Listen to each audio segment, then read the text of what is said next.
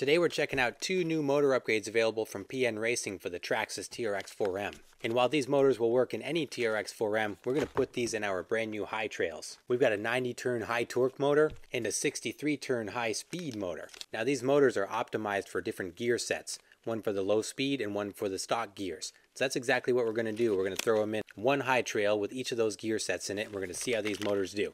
So let's jump in and check these out. Here's our two motors. Let's check these things out. We'll open them up. I'm going to lose the pinion gear there. So this is the 63-turn high-speed motor. You got it stamped right on this really nice kind of dark stainless case. Very cool looking. Here we have the 90-turn high-torque motor. Both of these are 180 size. They're going to be a direct replacement for the stock Traxxas motor, the 87 180 size Titan motor that's in it. But these are designed to be much smoother and more efficient. They've taken a lot of steps to increase the cooling ability. There's a new end bell design on here, as well as the cooling vents on the top and bottom. These have upgradable and replaceable brushes and brush holder, and will ideally provide smoother action and less choppy driving feel compared to the stock motors. I like the look and feel of these motors a lot. I also like that it's got the kind of two-pronged motor connectors, so if you put portal axles on here and you need to reverse your wires, you can easily do so. While it doesn't say on the website about these being waterproof or not, just looking at the design, I've got to think that they are not. So I'd be cautious with using these in wet conditions if you plan on taking your rig in the water with these motors in there. So the 63-turn, the high-speed motor, is designed to work with the crawler gears, the low-range gear set. That's what I have in my blue one here. 90-turn high-torque motor is designed to work with the stock gears, which is what my son has in his red truck, so we're going to put that in his. So why don't we get some baseline readings with the trucks as they are. I already have the low-range gear set in here, so I'm going to put the stock motor in here. I have an Enduro motor in here right now. I'm going to put the stock motor in this. We'll do some speed and acceleration tests with them with the stock motors, and then we'll do the swaps and do the tests all over again and see how they do. And we'll also hit the crawler course with them and see how they perform there. So let's jump in and get some baseline runs. Let's do some benchmark tests. Here we are with the stock motor and stock gears. We're going to see how this goes. I'm going to put the accelerometer in this and get some measurements. So let's do some speed runs first.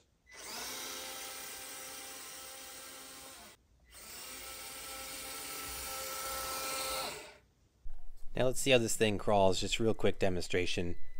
You can see the engagement takes a little while for it to go with the stock gears and the stock motor. And you get that hesitation, and it's jerky in its stock form.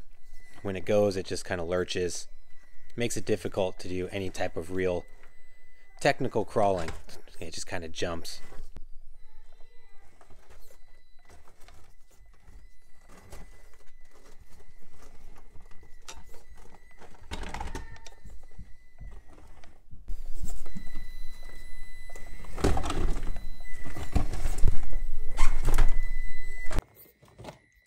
I got my test pilot over here. It's my little buddy in his red high trail. So we're gonna do this crawl and run first, buddy, and then I'm gonna change the motor, and then you're gonna tell me how much better it is. Okay. So with first speed, it's Look at not that thing. That's really good. I know. I think it would do even better with the new motor. You think so? See how jumpy it is? That's what we're gonna try to fix. Okay.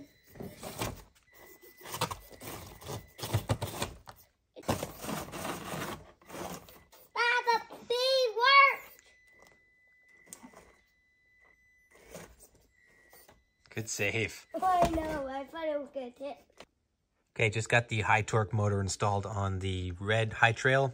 Now we're gonna do our speed test, and then we'll hit the crawler course. So let's go check it out, see how this does. Looks pretty awesome in there. I like the cooling vents and everything on it. It's a nice looking motor. Okay, here we are. We're going to do our speed test with the upgraded motor. Got my little buddy over there ready to pilot it. You ready to go, big guy? Yeah! 3, 2, 1, hit it.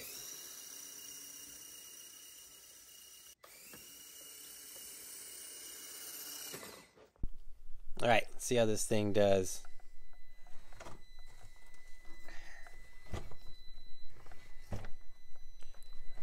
Feels pretty similar to the stock motor, I think. It does feel like it engages earlier, like they've got a more predictable power. See, in situations, there's not that big of a dead spot in the beginning of the throttle curve, so it makes it easier to drive with the stock gears, I think.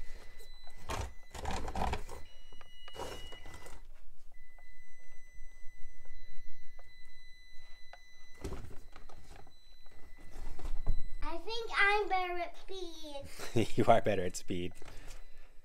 I like to go. I think I should get driving it. Okay, let me do one more little bit here, then you can have it. Okay. You're not good at driving that. It's me, Daddy. Nope, you're the speed guy. I'm the crawler guy, right? I do both, Daddy. I do both. I am the speed guy and crawler guy. I do both. All right, I'm gonna hand it back over to the little man. I like it. It's a good motor upgrade. Definitely smooths out the power curve. Makes it more predictable and easier to drive in technical situations. So easy bolt-in upgrade if you wanted to keep the wheel speed of the stock gears and have a little smoother power band. I think this is a good option. All right, now we got the crawler gears and stock motor in my blue high trail here. Let's do the runs here. Let's do the runs with this one.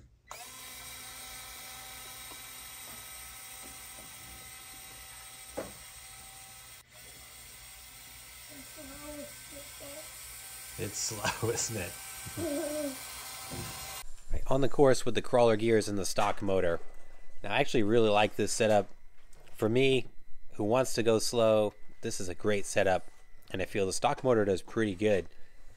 You do end up wanting more wheel speed, or at least I do, because it is just so slow. But it's very linear, very controlled on the bottom. This is, stock motor. Look at that crawl.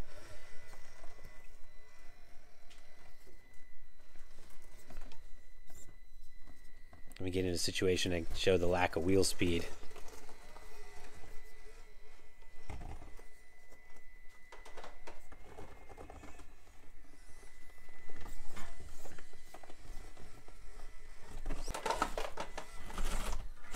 See right here, a little bit more to bump.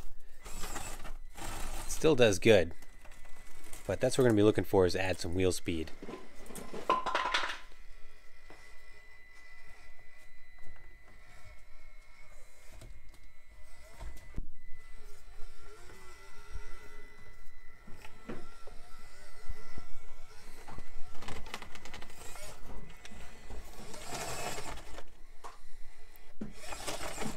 There we go, that's where we need it right there.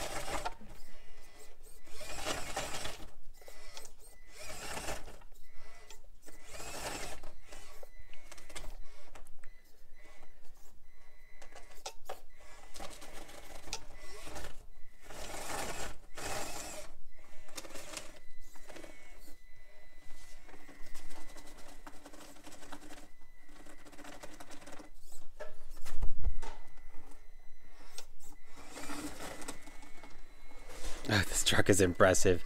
All right, let's swap the motors out and see how they do. Here's the high-speed motor in here with the crawler gears. Let's see that internal components of the motor spinning in there. That's pretty cool through the cooling vents. Okay, high-speed motor and crawler gears. Here we go. Anecdotally, it looks a lot faster.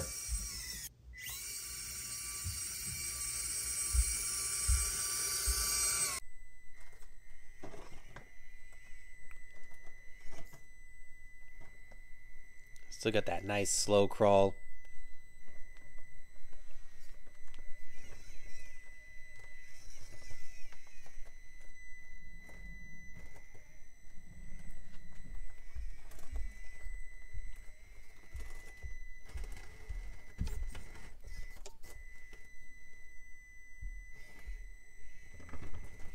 I feel like it hits a little harder than the stock motor did, which kind of makes sense.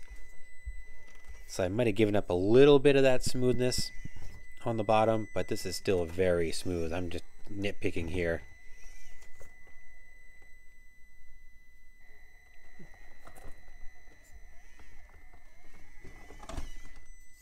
I'm expecting we'll get a good trade-off with the extra wheel speed.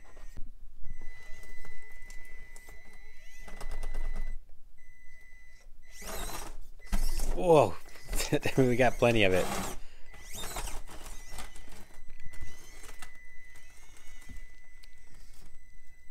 A lot more power, that's for sure. It's that good snap to it.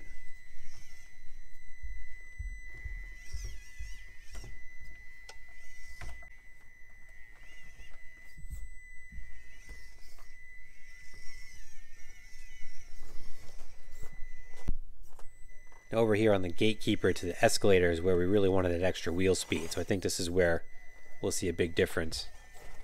Try to roll into it and then bump it. Oh yeah, a lot different there. Big time power.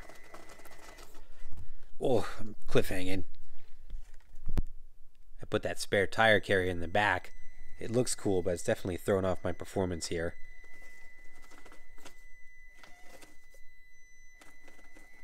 Still able to crawl right up and over that though.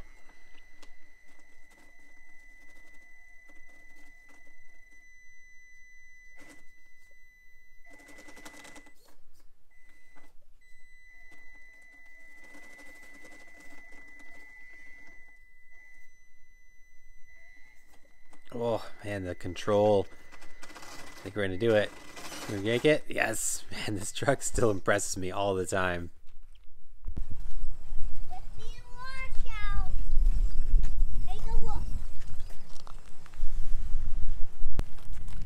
Axel's demonstrating the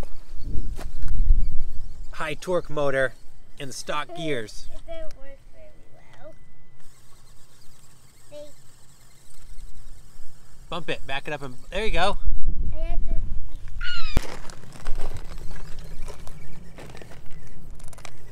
Good save. I can't do it.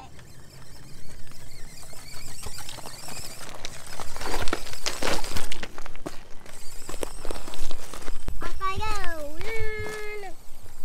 That's deep. It's really windy. Hopefully the audio is okay on this, but here I am. Axel's having a blast with his setup, so I'm going to take the high-speed motor with the crawler gears on a quick run through this awesome new spot that we found.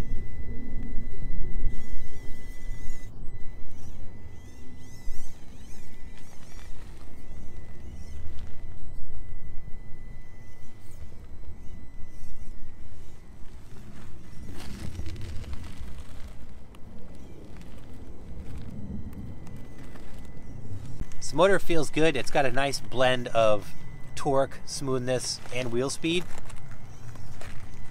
So a really good combination. It's nice and smooth. Still got that wheel speed to get up over stuff like that. I like it.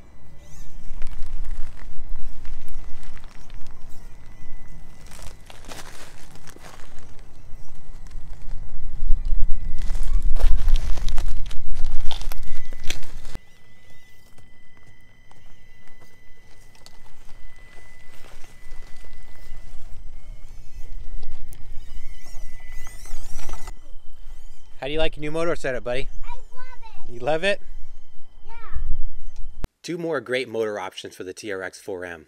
While the PN Racing motors didn't put up astronomically high numbers over the stock motors, real-world driving impressions would lead you to believe otherwise. These motors give the truck a much smoother, more predictable, more controllable feel. They feel more powerful, they're more responsive and more linear. So even though the numbers may be very close compared to stock, the way that they deliver power makes a big difference in real-world driving.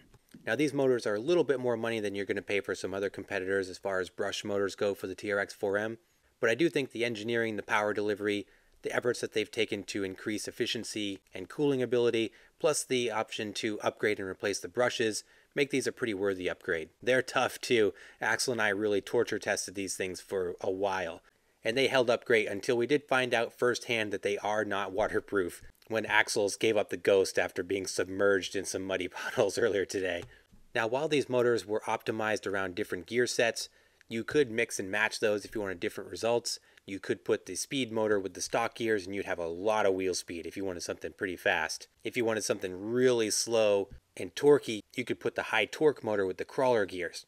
So it does give you some versatility there. So if you can grab both of them for under 40 bucks, and a couple of gear sets, you could have a lot of fun with your build, just swapping things in and out.